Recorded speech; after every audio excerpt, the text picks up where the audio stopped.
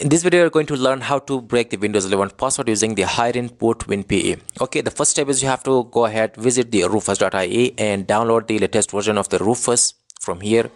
The second thing is you have to search for Hiren's boot WinPE. As you can see, this is the name Hiren, and search for it in the Google. And once you are here, go to the download page. From here, you have to download the latest ISO of the Hiren's boot WinPE. This is the software. Just simply click on it, download it. Once it is downloaded, you have to simply attach a USB flash drive to the computer.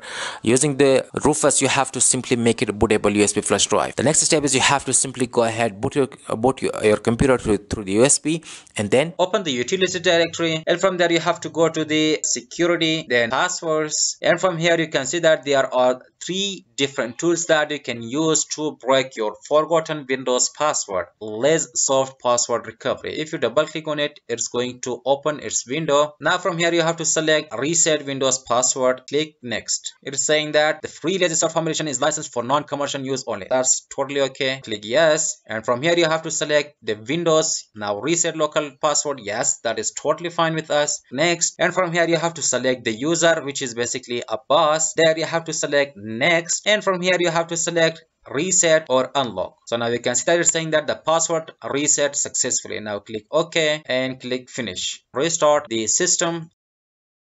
You can see the password is removed.